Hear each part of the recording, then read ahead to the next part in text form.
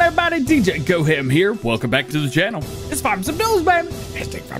Today we've got 28 PC mods at testing. Only got one console mod at testing. With all those 19 mods were released today. 82's Studios Fertilizer Spreader is getting close to release. SiiD Modding's got some new liquid tanks. JHHG Modding has released the updates to their S700 and S600. Amiga Modding have an old pickup truck from Chevrolet. DSR Modding are working on some Mack mods for Farm Sim 22. DF2020 Modding is adding some stuff to the prices menu. MaizePlus got an update today, but there's still one thing you need to know about. Mappa's Paradise have something that I have no idea what it is. MRG Mapping talks about why Lincoln Creek version 2 is not out yet. GB Modding is updating Attingham Park. Plus, Edo Mod's got some new screenshots for Mappa Italia, and I don't know what to do with them.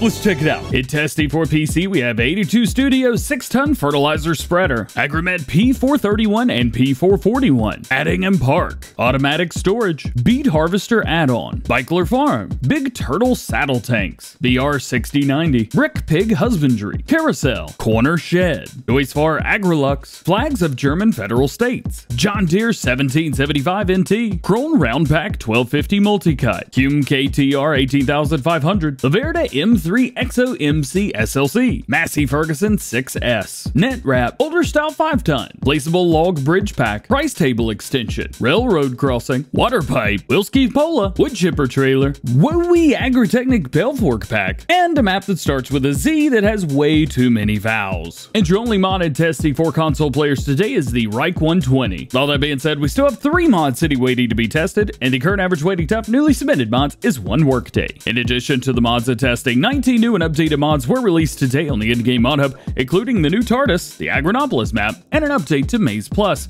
I've already made a video showing these off. You can find that video linked to the first pinned comment and description below. After the upload to Mod Hub on Friday, 82's Studios 6-ton fertilizer spreader is in the first stage of testing today. Here you can see it shown with Julian F. Modding's workhorse tractor getting some work done. This fertilizer spreader has tons of customization, just like you're used to seeing from 82's Studio, and will be for all platforms once released. Trucker Matsy, good friend of the channel, has actually already made a first look video showing this mod off, so make sure you drop by his YouTube channel and check that video out. I'll leave a link to it in the description. Also, don't forget that 82's Studio will be streaming for 24 hours this Saturday.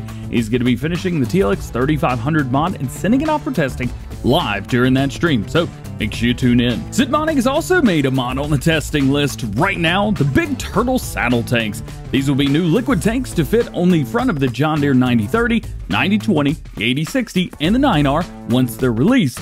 Oh yeah, and the Challenger MT900, but that's going to need an update. The John Deere tractors, they've already got the update just fine. This is going to hold 3,786 liters of liquid fertilizer. It costs you $15,000. You can see the upcoming update for the John Deere X9 and some of these screenshots in the background as well. Speaking of big John Deere combines, JHHG Modding has released their John Deere S700 and S600 series updates for PC players, which include new 3D tracks from ATI, Goodyear, Susi, and John Deere, and features true 4K textures and details, unlike the Mod Hub version, which is a lower detailed version that's made to work on all platforms with consoles in mind. If you want to use the highest detailed version of this mod on PC, then check out the links in the description, S-Series downloads. While we're talking about JHHG Modding and SiiD Modding, I want to take a moment to thank them for sending over their latest collaboration, the Tchaikovsky Uproar Poziva mod pack. It was a true honor to be able to show those mods off, and I'm really excited for you guys, the community, to get your hands on the mod pack as well. Amiga Modding have officially sent off their Chevrolet D20 pickup truck for testing for all platforms. If you guys are on console, this will be the Lizard D20 for you guys, so heads up there.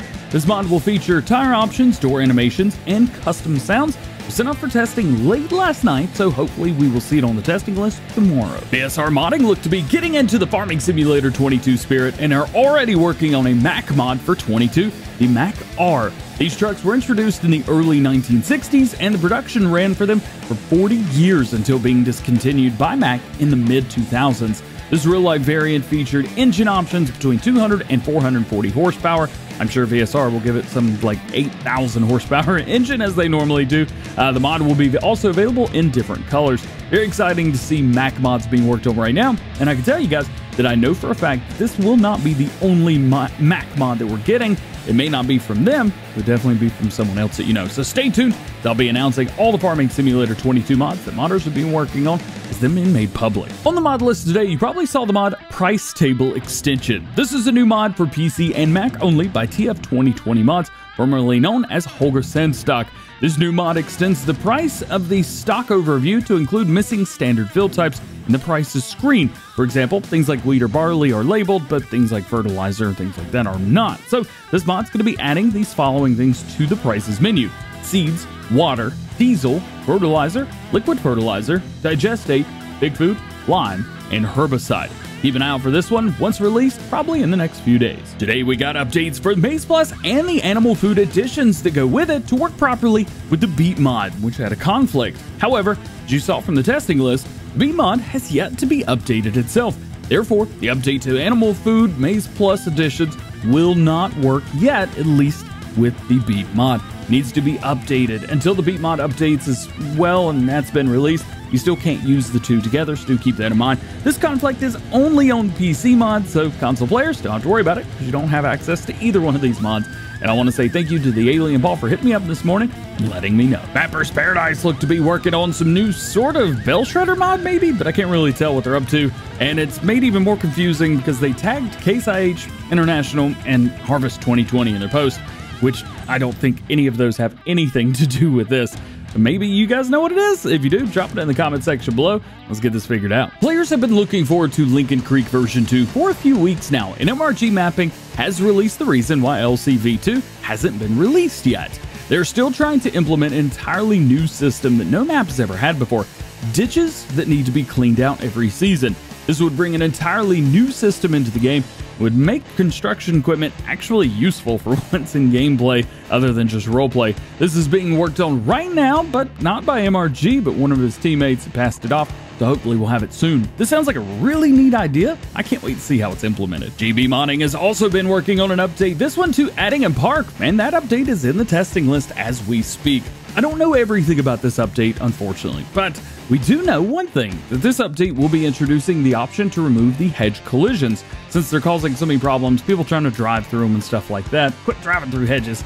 This is a feature that will be available for all platforms. However, he's also added GPS to contract vehicles for PC players only, so that should make getting contracts done a whole lot easier. And lastly, today we've got some new screenshots from Mod's Mappa Italia, this time from the Masseria Parma region on the map. This is something that he's been working on as a new mod for Farming Simulator 22, which is fantastic. You know how beautiful and detailed Mappa Italia already is on Farm Sim 19, right? Well, just imagine how grand it's going to be on Farm Sim 22 with not only the updates for the map itself, but also what we know about Farm Sim 22, which is going to be bringing to the table new crops, new features, and new ways to play the game. Mappa Italia is going to be one of the great maps for Farm Sim 22. I can already tell. And I can already tell that this outro knew it was going to be an outro before I said the outro that knew about being a segue to this outro. Just like every episode of Farm Sim News, links to all topics discussed today can be found in the description below. No release dates for mods, so myself nor anyone else knows when any mod is going to be released. If I did not talk about something that you're interested in or curious about, that just simply means that there's no new information at the time of recording this video. Please refer to previous episodes for the most current status of those projects. And make sure you stay tuned to the channel for updated information on everything new going on in the world of Farming Simulator. Well guys, that is going to be it for today. Hope you enjoyed the video. If you did, make sure you drop a like on it, get subscribed to the channel if you're new, and join the JGoHam fam. Make sure you turn your notification bells on as well so that you never miss daily Farming Simulator videos here on the channel. We will be live streaming on Saturday. I'm going to be streaming the childhood cancer versus Farming Simulator live stream, as well as I'll be doing some stuff with 82's Studio during the day on Saturday. It's going to be a big full day of Farming Simulator stuff. You don't want to miss it. I'll be sad. I hope you have a great day. We will see you later.